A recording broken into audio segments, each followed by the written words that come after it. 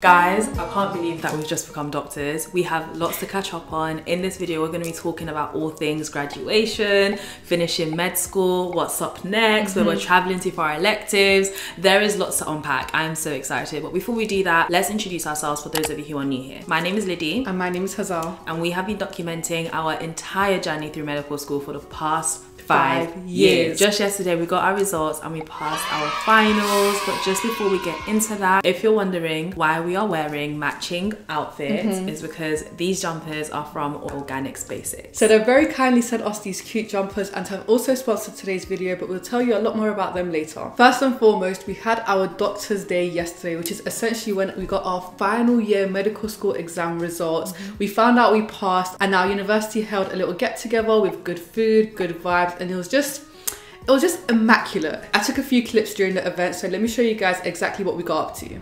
Guys, it doesn't feel real yet. Like, no, it doesn't. It feels so weird. It feels like a simulation. It feels like a dream. Yeah. Oh my gosh, hope it's not a dream. Pinch me. Pinch me. That wasn't a pinch. Yeah, no, it's not a dream. But yeah, I feel like you'll hear us once we get to uni and like see our friends and hold the trust me I'm a doctor sign with stethoscopes. Yeah, I can't believe it. Wow.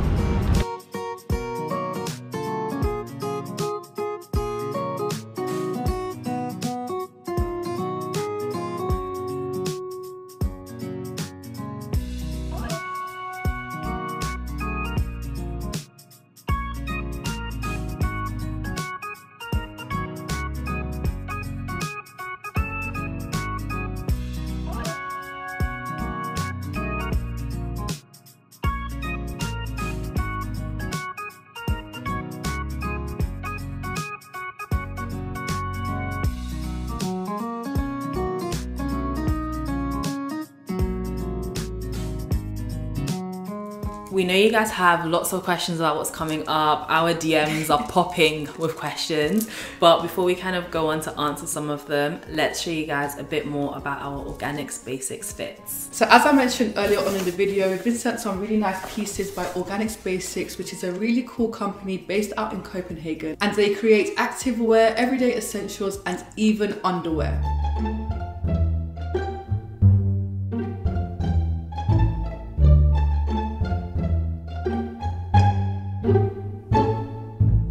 So what's really cool about them is that all their clothes are ethically made with organic, recycled and eco-friendly materials, plus they are carbon neutral. And here we have a few of the items from the Core Cotton collection that is literally made for our comfort and flexibility throughout the day. You guys have already seen our really cute jumpers, and they actually have matching sweatpants as well. And guys, these are so soft, like the fabric, feel it.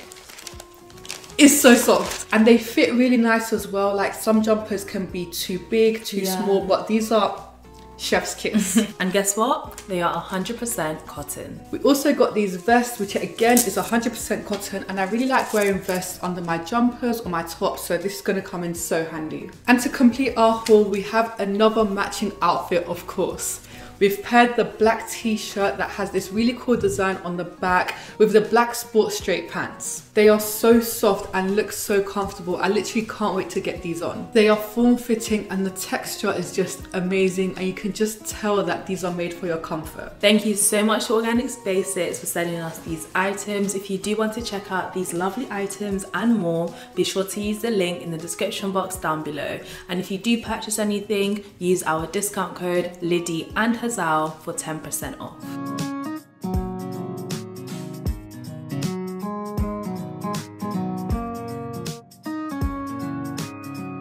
Now let's get into all of your juicy questions. I know you guys have all been waiting for this moment. We're gonna answer as many of your questions as we can, so let's get started with the first question. So the first question is all about graduation.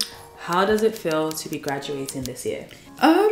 Guys, I'm gonna be honest with you, it doesn't feel real. Like after my exams finished, it didn't feel real because I had to, I had to still wait for my results. And now I've got my results and I know I've passed, but I don't know, I still feel like I'm in a bit of a daydream, but I'm just so relieved because I feel like we've been working so hard.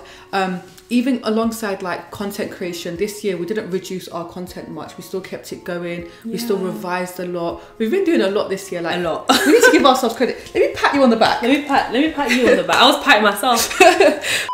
Electives. What's going on with that? Let's give you the breakdown.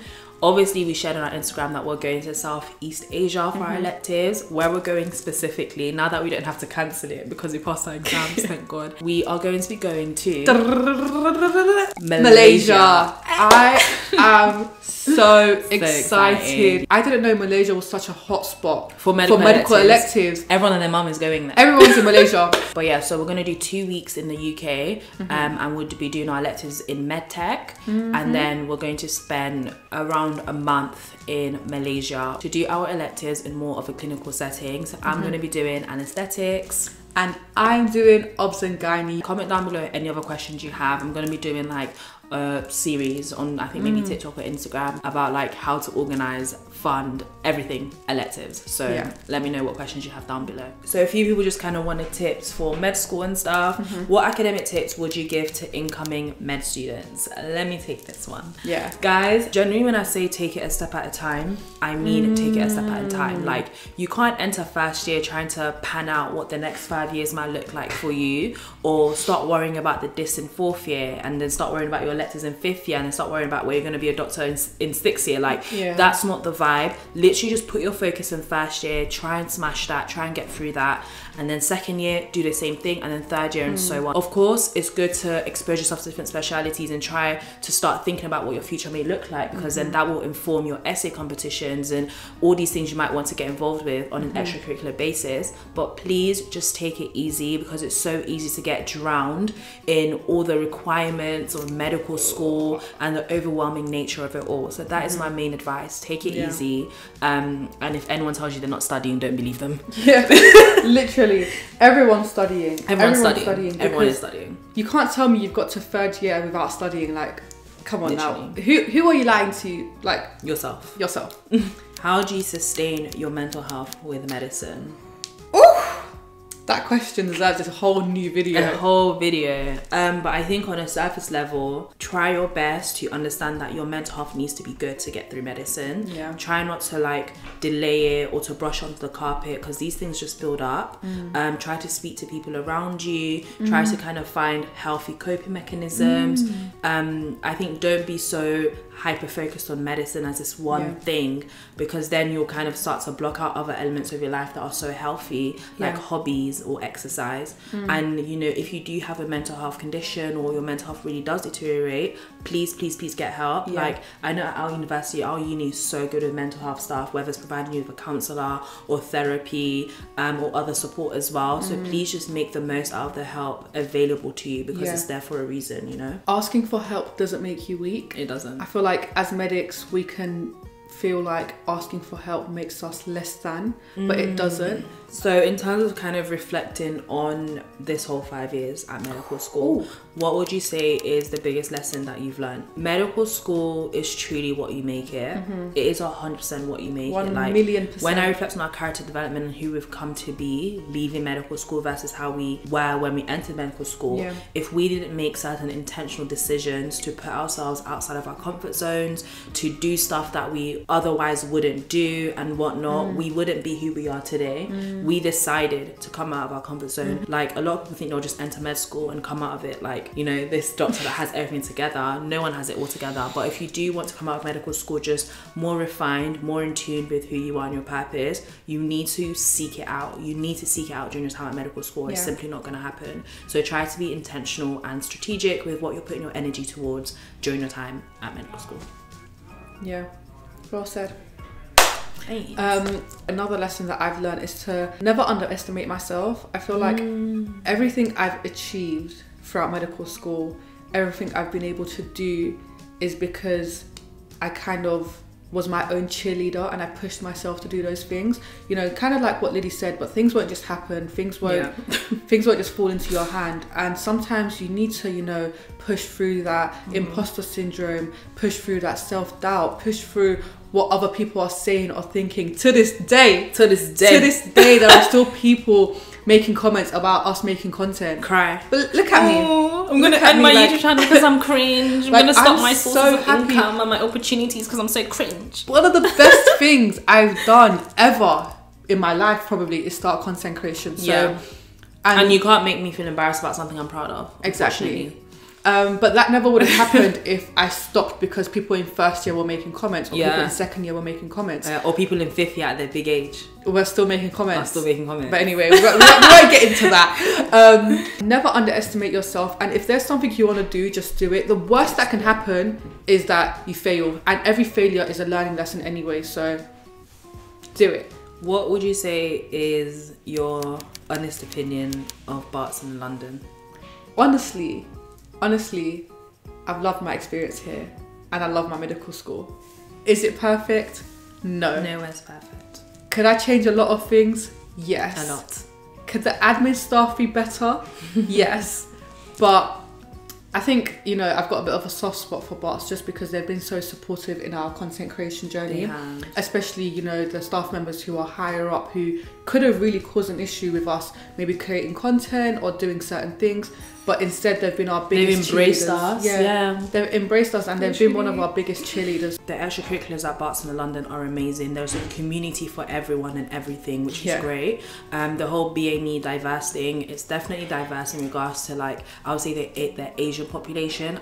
In regards to black, because, you know, BAME is black and minority, ethnic, whatever. I don't think it's the most diverse in regards to African Caribbean. Definitely more than some other roster groups, but I think just BAME is a very wide term. So if you're coming from my background, yes, there's a community there, but it's not as diverse as you think for Afro-Caribbeans. I think the curriculum is actually great. I'm not gonna lie, the curriculum is amazing. Like, Barts does produce really good doctors, and that's something we can't take away from them. It gives you lots of opportunities. Like, as a med student, I was doing like a consultancy project thing. Like, why am I there? It's just I can do what I want. I was in Malta because we were in Malta because of Barts. So genuinely, it's a good uni, it's a good place. Like we said, there are areas where it could be refined. I do think there are some, especially in Barts in London, some elements of things that are a bit too cliquey or too segregated, but each to their own. Especially more recently, they really do care about us doing well in our exams. I think the exams can be hard sometimes, don't get me wrong, but whether it be having like evening revision sessions or like really putting effort into the PSA, for example, which is our prescribing exam. We had so many sessions on that.